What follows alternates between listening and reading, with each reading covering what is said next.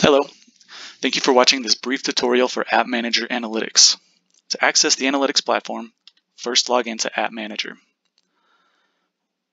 Once inside AppManager, you'll have access to a number of different application management tools, such as Base Manager, PyView, and the Analytics platform.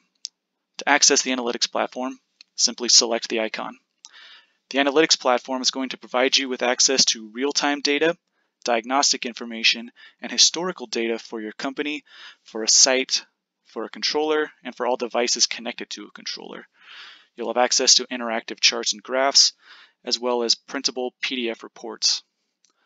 Once you open Analytics platform, it's going to start you at the company level, and you can use this indicator button to open a slide out menu that's going to give you real-time flow data, as well as historical rate and usage data for your entire company.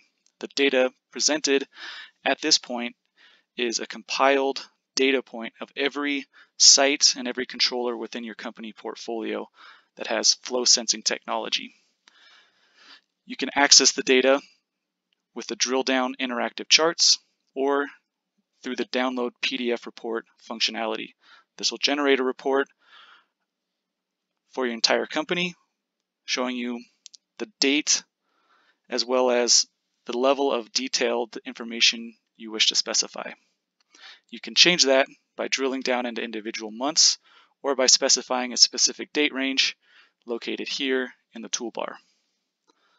From the company level, you can drill down into individual sites that make up your company, and at each of the sites you can access all of the compiled flow data for every controller on that individual site.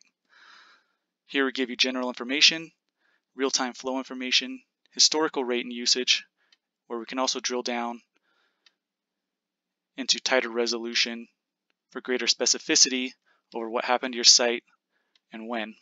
From here, you can generate a report that you can share with key stakeholders to ensure that you're providing them with the information that they need in order to manage their sites effectively.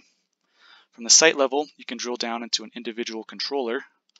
The controller view will provide you with context so you know which controller you're looking at which site, any live active messages related to that controller, real-time flow data at that moment in time for the controller, historical flow data, real-time two-wire diagnostic data for the two-wire path active at that controller, providing you with two-wire voltage, two-wire current, and the temperature of the electronics inside the controller enclosure at that moment in time. Each of these graphs individually can be exported, or you can also drill down into the real-time or into the historical data at the drill down interactive graphs. At the controller level, you can also generate a PDF report that you can email and share with any critical team members, providing them with context and information that they may need to make educated decisions on how to manage their sites more effectively. From the controller, you can drill down into all of the devices attached to that specific controller. And this could include a zone, flow meter, moisture sensors. But for other controllers, it could also include pressure sensors, event switches, air temperature sensors, pump start relays, and more.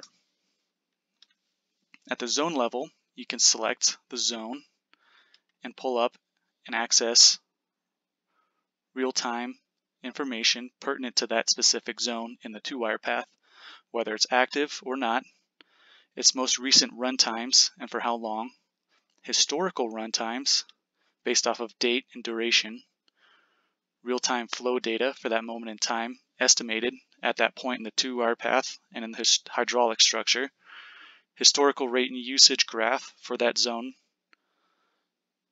and then the real-time two-wire diagnostic information for what's happening in that zone in that moment of time, as well as that individual zone's two-wire history over time that you can drill down into for greater clarity over that device's lifespan on the two-wire path.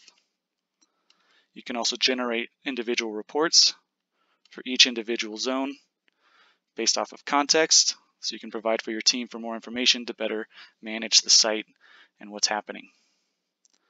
You can also access moisture by opening the moisture sensor slide out tab, and this will provide you with real-time moisture and temperature data and historical moisture and temperature data that you can drill down into.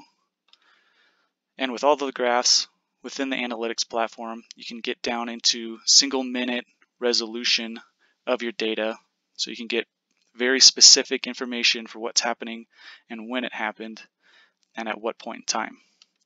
For best results with the analytics platform, we strongly encourage you to update your Base Station 3200 firmware to version 17.9 or newer in order to have access to the most reliable and up-to-date data that the controller is able to access from the 2-wire path and from the devices it's connected to. That concludes our tutorial today for analytics. Thank you, and please reach out to us if you have any questions.